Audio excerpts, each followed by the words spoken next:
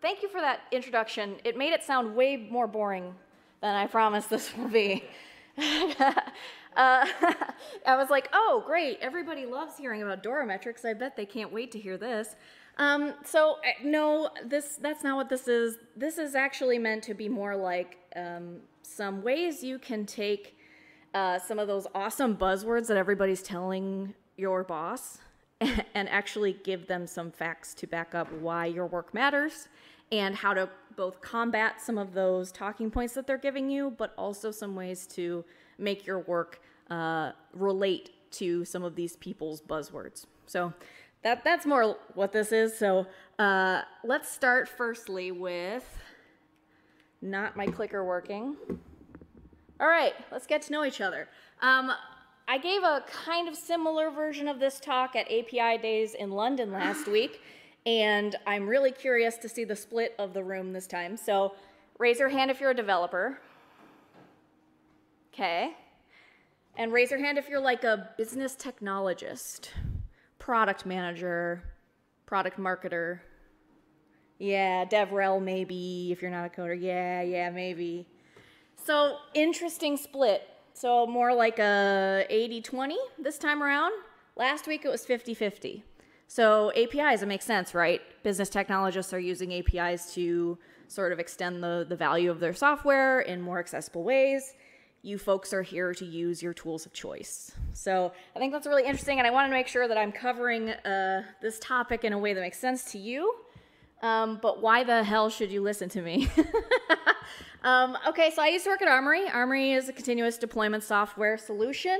I used to work at Stoplight. Stoplight is a design and documentation software. They also do Stoplight Studio, open source. They were just acquired by SmartBear, so rest in peace. And now I work at Opsera, and Opsera is a unified DevOps platform that also includes release orchestration. So I kind of have been around, and so the things that I have been around, I'll tell you about today. But the things I care about are people, processes, and technology. And your boss probably cares about that middle. And you probably care about the right. But I feel like we all should care about the people. And so that's what this talk is going to help you contextualize some of their challenges that they have with some of the stuff that you're working on. But first, let's establish a baseline. And now you get to groan, because we're going to talk about DORA. Now's the groaning part. I added this little link here because it's very funny. So if you ever have a chance to do this, do it. It'll make you laugh, because it's really just like a self-assessment of how well your team is doing. And it's like, can you deploy multiple times per month? Oh my gosh, is that the bar? That's what's really funny to me, is that's the bar right now. And so, if you're taking this and you're deploying multiple times per month, you could do better, is what DORA is saying. So this is what your bosses are hearing about every single day, right? This is your CTO, this is if you have the pleasure of having a chief digital officer, that's what they're learning about. And they're bringing it back to the development teams to increase velocity and increase stability. Why? Because that's going to accelerate your software delivery. So we're going to measure lead time for changes, how long it's going to take us to get a code to production. And we're going to measure deployment frequency, because we want to know how often you guys are deploying. And we're going to know what the change failure rate, because we want to know how long it takes you. That's what it's very much about, the work you're doing. We want to measure it, change failure rate, to know how long it's going to take to restore service. Are you failing a lot? And is it taking a long time to recover? And for me, I think these are important. Don't get me wrong. Like Jeremy's talk, very important metrics, right? These are things that contribute to how well your software is doing, how well your teams are doing, but it's not the end-all be-all. And so I'm here to bring another slide to your boss, is outcome-based. So if your boss is like, I want you to give me metrics on all of these. I want you to give me a dashboard that shows me your lead time for changes every single day, right? You could say, Sure, boss. Now give me this also, because I want to see, are our customers satisfied? If I'm busting my butt to put out all these changes as fast as I can to increase velocity, what do our customers even say about it? Right? Are they satisfied? Do they like the work that I'm doing? Here's some metrics that can help me in my job. Right? These are just examples, but say, hey, I need more transparency into, are our customers even enjoying and engaging with the deployments that we're busting our butts to do? Secondly, what about me? What's in it for me? Right? I'm busting my butt to really bring down that change failure rate. Man, I'm deploying securely, I'm deploying continuously, I'm, pressing commit and then following all this tool chain, blah, blah, blah, blah. I am burnt out. And I'm not the only one, and I want to know what my colleague feels like. And I want to know what the other team feels like that I work with. And I want to know what the customers see when they engage with us as a team, right? And so here's some examples of outcomes you could measure. Glassdoor is a really good one. Anybody ever use Glassdoor? That's a good one for some anonymized data about how your company's feeling. Are your developers feeling that pain of trying to do these DORA things faster and faster and faster without even an expectation of understanding how it's impacting the business? And third, what do we get out of it? So not just what do I get out of it, what do my customers get out of it, what do we get out of it as a business? So if we're doing this work, are we actually creating more opportunity for revenue and investment, or is this vanity, right? Are these vanity metrics for ourselves to say, oh yeah, we improved our change failure rate by 0.5%. Okay. Am I making more money from this? Am I going to have a job next year? Right? I think that's a really big thing for us all to push for, to relate these outcomes back to the work we're doing. So pipeline is not the pipeline you're thinking of. Pipeline is revenue pipeline, right? Tell me, if I make this change that is so important to this business, how is it going to contribute to the sales that we hope to make? Is it bringing more investment opportunities, right? If we're really high velocity, really high stability, am I going to get a Series B funding? And partnerships. If we're showing how cool we're doing, is it going to provide more opportunities to partner with other people doing other cool things? So I think this slide is probably your number one takeaway from this talk, is like, hey, yeah, I can, create the best, most stable, highest velocity, most secure pipeline in the entire galaxy. Tell me what the business sees from this work that I'm doing, because I want to know that we can all work together to make these outcomes happen. All right, so now, cool. How do we do this? So people, process, and technology is my mantra here. And so you're going to see some key capabilities.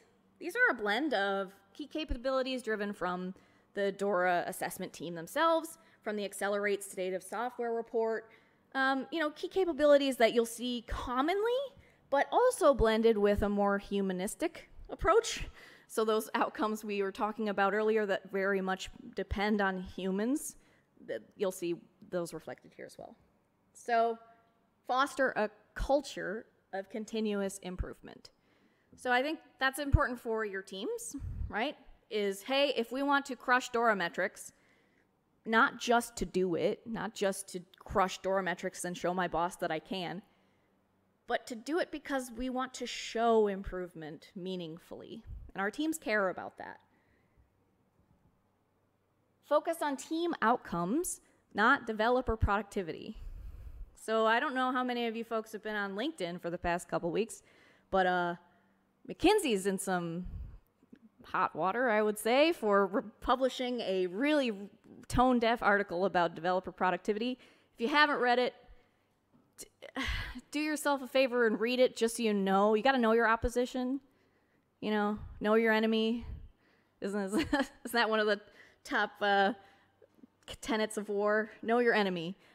These highly, highly paid, huge top 5 firms are giving advice based on your individual productivity. But your individual productivity does not a business outcome make, right? So you need to be able to focus on your teams. What's your charter, right? What are you here to do? And then you'll be able to show how productive your team actually is, because your individuality is important to you, but it's not important to the business. So this other one here, I have a slide that I'm really excited about to show you. Empower developers' tools of choice, because right now in this economic uncertainty, this time we're all hearing do more with less, or whatever your buzzwords you're hearing. People are cutting down on tools. They're chopping tools, right? This is inefficient. This is inefficient. We're at the open source summit. Y'all are using the tools you want to use, right? We need to advocate for that. It's not a cost center, and I'll show you a slide why it's not a cost center, why it's actually important for you to do your jobs. And then high collaboration and communication. So teams with high collaboration and communication are shown to be more productive and effective. That's it. You put a status on your Slack that said, I'm doing this, this, and this today. I accomplished this, this, and this yesterday. That counts as high collaboration. The bar is very low, people. I'm not kidding. When I said the bar was at the floor, it is. That counts as high collaboration and communication. So here's that slide. When teams decide which tools they use, it contributes to software delivery performance and in turn to organizational performance. High-performing teams and high-performing organizations enable tool of choice. Not make slashes and cuts wherever possible in the name of efficiency. That is a myth. It doesn't help. In fact, it does the opposite of help. So I love this slide because I'm very much, we need to support our tools of choice. All right, I'm going to wait for him to take a picture because I want him to do that. Thank you. All right. Okay, processes. We did people, now processes. What key capabilities do you need to be high performing? Continuous integration and continuous delivery. That's why we're here. Need I say more? That constitutes high performing. Automation and infrastructure as code. Great. We just had a really great infrastructure as code for secure supply chain talk. Hope you guys all listened because it was really great. Integrated testing and security. Again, this is another one that harkens back to Tecton. That talk was really great about integrating your testing through every part of the tool chain. Jeremy also mentioned this. It's really, really important. And a culture of immediate feedback. So not just feedback from customers, feedback from each other, feedback from the business, right? The longer it takes you to process feedback, the less impactful your changes will be. You need to be able to do this quickly and as high velocity to get feedback as they expect you to be quickly pushing changes to production. Teams that reported, oh, this one's really funny. This makes me laugh a lot. Teams that reported no approval process or used peer review only achieved higher software delivery performance than teams that required approval by an external body. They achieved lower performance. Okay, this one makes me laugh a lot because you're going to hear, oh, we need an approval board. Oh, we need, you can't get this changed to production until 8 people have seen it and signed off on it, right? It's going to increase our stability and our code quality. That's false. That will not do that. In fact, it will slow you way down. So what do you do instead? Lightweight, change approval process.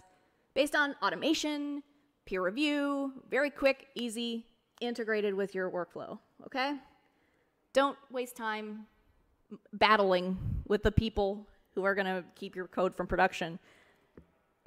Advocate for yourselves to give each other the peer review process that you deserve. Technology, great. Automated continuous deployment and release orchestration. So you saw a little graph in Jeremy's talk. The difference between continuous delivery and continuous deployment is very much just the difference between a check mark and an automation, right? Is a person standing there giving an approval, or is your code quality enough to automatically get deployed to production? So teams who are able to do that are high performing. Unified insights. So I just said tool of choice is the most important thing for all of you to have good outcomes, not burn out, feel like you're contributing in the way that you need to be able to.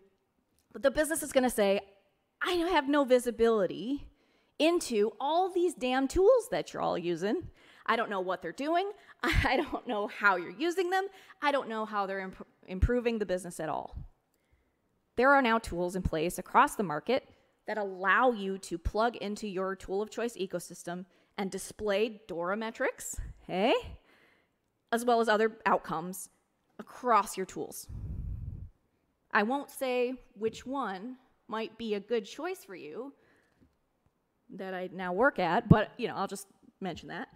And then platform engineering management and tool chains, like an idea of platform management, right? Platform engineering. Your teams matter, their velocity matters, but be thinking a little bit wider, right? Help your teams see wider than your individual mandate every single day. How does this contribute to the business? How does this contribute to our platform at large? Doesn't mean you have to be a platform engineer. It just means you have to have that in your brain when your teams are pushing to production. And then treat APIs as products, not just technology. So I just came from API days, and that's one of the major themes of that entire program is I could make an API of this, or this API could be the way we extend the value of the software that we're creating, and it should be treated as a first-class citizen and part of our platform engineering program. Okay, here's another little quick slide that shows you the difference between continuous delivery and continuous deployment. It's just an easy one, basic. High-performing teams can deploy to production on demand throughout the software delivery lifecycle. So if you can hit commit and you can deploy to production without anybody standing in your way, you're considered a high performer. The bar is very low. All right, so I want to give you a quick case study about how all of this works in practice and how these both delivery-based measurements and outcomes-based measurements have joined to help this one particular company. So Tesoro is a stealth FinTech company building the plane as they're trying to fly it. They have about 50 developers. They have a lot riding on their launch, right? This is FinTech, so what they're trying to do is enable huge velocity of payment at scale, microtransactional payments at scale across the world. Huge, right? That's difficult to put into perspective, but what are they trying to do? They are able to get their lead time for changes down to 8 minutes with 50 developers building the plane as they're flying it. So this is their baseline. This is their benchmark. They say, we can't go over 8 minutes. Their change failure rate is 4.5%. Their deployment frequency is 4 deployments per day on average, which is not the worst, right? I know people who are deploying 10 times per day, 20 times per day. 4 deployments per day is pretty good. And you know what that allows them to be, according to DORA metrics? High performing, right? Bar's pretty low. But it's great. It shows that if they can average around 4 deployments per day, every few hours they're pushing a deployment, team's feeling good, it's continuous, they don't have to worry about whether the deployment will go through or not, it's been tested, it's stable, and then they can go home. They have an 8-hour workday. And their mean time to recovery is under 2 minutes. So they built from the ground up a continuous deployment culture to help them smash these metrics so that when they come out of stealth and they're processing hundreds of thousands of dollars of transactions per minute, they're not seeing downtimes at all. That's their goal. Their goal is like, if I have more than 2 minutes of downtime, I'm costing my company $200,000. So that's their goal. And it seems to be working. They're considered high performing, internal and external NPS scores. These developers are happy. They're excited. This launch is about to gain a lot of attention. I'm really excited that this is like the blueprint for how they want their business to operate. And so I hope when they come out of stealth that it is a success, because this really shows how all these things can work together and create a culture where people are excited to work there and enabled to work there. So here's another case study. It's quick about your developer tool of choice, right?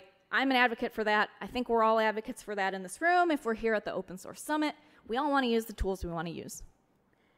It absolutely leads to more collaboration, better satisfaction, and agility. This is a nonprofit healthcare. I'm not allowed to say what, but let's just say it's a good one. And then they were able to create a pipeline in 30 minutes versus 2 hours. So if you're at all familiar with the healthcare industry, you may have seen previously how sometimes building a pipeline can take a day. I don't know if anybody's ever encountered that from a healthcare provider. This one was doing relatively well at 2.5 hours, but they cut it down to 30 minutes. So for them, that made them a lot more satisfied with their jobs, because they perceived in their own employee surveys an 80% increase in productivity. Perception is reality. If your boss perceives an 80% improvement in productivity and you perceive an 80% improvement in productivity, guess what? Y'all are more productive, right? That's all that matters. Being able to show, yes, we've done this, we've cut down on these times, we're able to push to deployment quickly, easy, high velocity, high stability, and we feel better about it. And so do you. Here's a little quick snippet of the landscape, the core model for DORA. Highly recommend you check out the full report.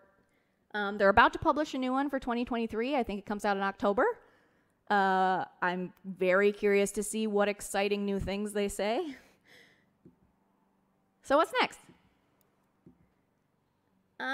I think we all should bring back some of these things to our teams and talk about what makes me feel satisfied, what makes me feel challenged, and help our organizational leaders understand that measuring metrics is important, but measuring outcomes matters to you, and you want more visibility and transparency into what those outcomes are.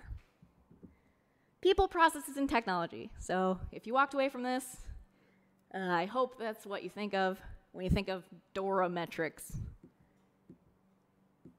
Here's some ways you can identify where you are or aren't succeeding. Can you deliver quickly, collaboratively, reliably, securely, continuously? And for your business, it depends. So everybody's going to say it depends. What does quickly mean to you? What does collaboratively mean to you? Establishing a baseline is going to be your best bet to be able to show a change. So start with your teams. And this is my favorite watch. Yeah, your teams are going to give you the best way to establish that baseline. So do you feel like you can use the tools you want to use? Right? Do you get to see the impact of your work? And do you get to engage in your code all the way from commit to production? And I don't mean watch it get rejected by somebody. That's not what I mean. I mean, can you see your code go from commit through a testing environment, through a deployment, and give you the green light at the end of it? And if you can't, if you have no idea what that black box looks like, it's time to start advocating for that change. because that's how you become a high-performing team. So some suggested reading, like I said, the State of DevOps report 2022 is a good one. 2023 is right around the corner. Value stream management, this is from Opsera, where I work now. Really good little piece published this year. And then the Ultimate Guide to Continuous Deployment, I wrote this, so if you want to check that out, definitely give that one a look. And then, yeah, Accelerate, which is a book published in 2017. Hopefully they come out with a new version soon, because it's a really great book and y'all should read it. And that's me. And then this, if you noticed the artwork and you thought it was cute as heck, this is from Yasa Design, and she is fantastic, and I highly recommend her work because it'll add a little bit of spice to otherwise really annoying corporate visual artwork that you usually see in these things. All right, thanks y'all, I appreciate it. Let your bosses know.